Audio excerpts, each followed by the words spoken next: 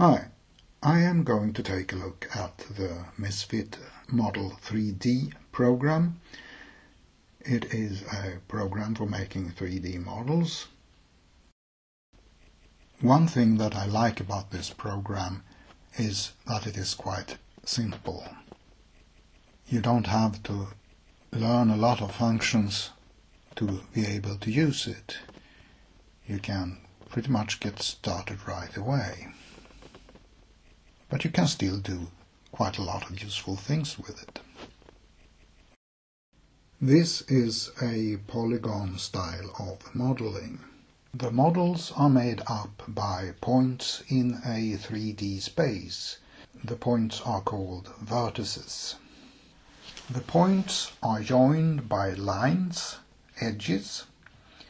The edges makes up faces. A face in this program is always a triangle.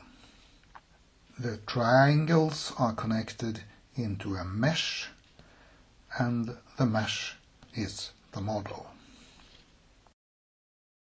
The interface of this program consists of a menu bar, a toolbar, and a viewport window. In the menu bar we have, under File, the sort of stuff that you would expect to find there, such as New, Open, Save, Export and Close. Under View we will find the settings for the viewport window. I have marked up the settings that I am using in this presentation. Under Tools, Model and Geometry we will find different functions useful when we are doing the model. The most used tools we will also find in the toolbar. The functions under Materials are used to paint a model. Influences and Animation, there you will find tools to animate a model. Under Help you will find a small manual for the software. In the toolbar we have a group of functions that we can use when we start up a model by adding a primitive form.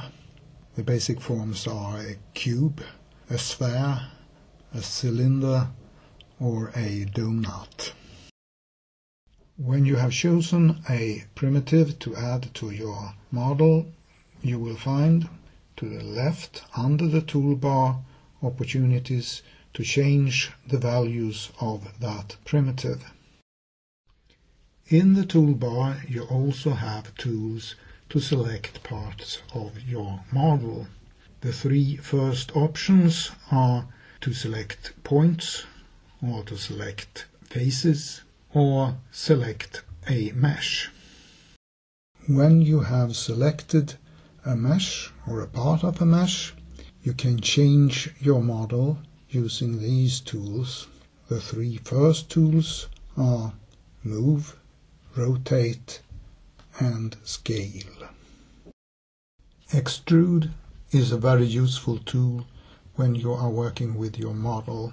With it you can add material to the model using selected faces.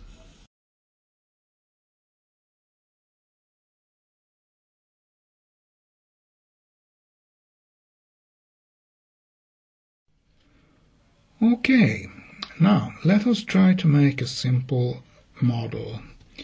A model of a bedside table. We start out with a simple cube.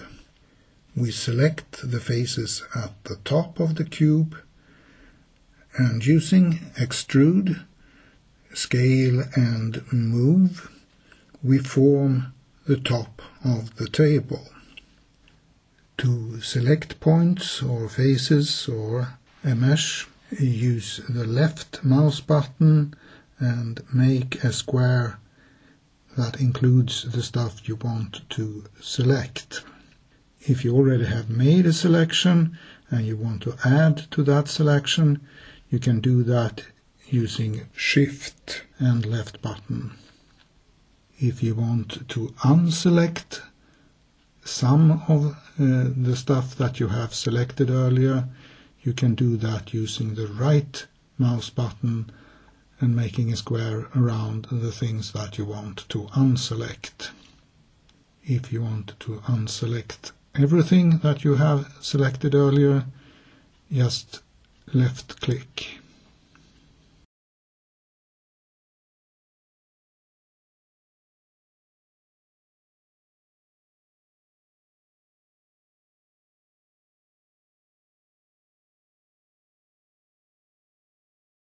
Well, that takes care of the top of the table. Turned out quite nice, I think. And now for the bottom of the table. First, I make a small base under the table using Extrude, Scale and Move.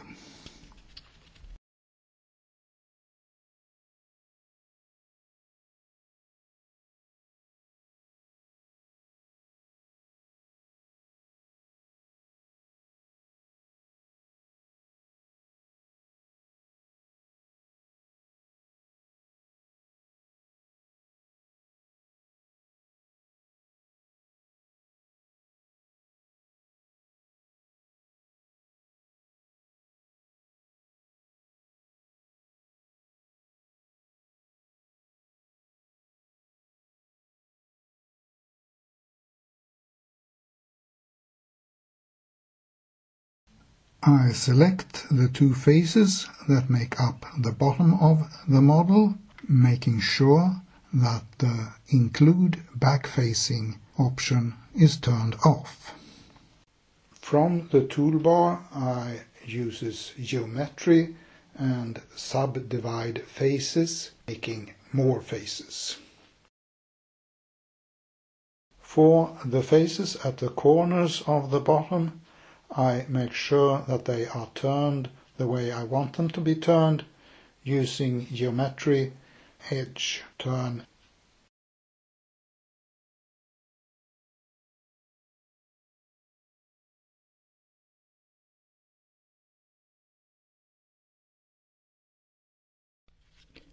I select the corner faces and subdivide them.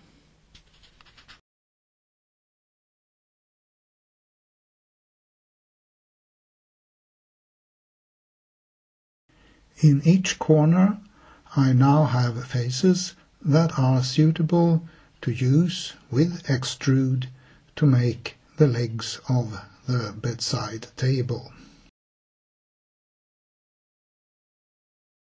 And there we have the finished basic model. In a later video I will show how to put a texture on the model. But for now, this is all. Bye.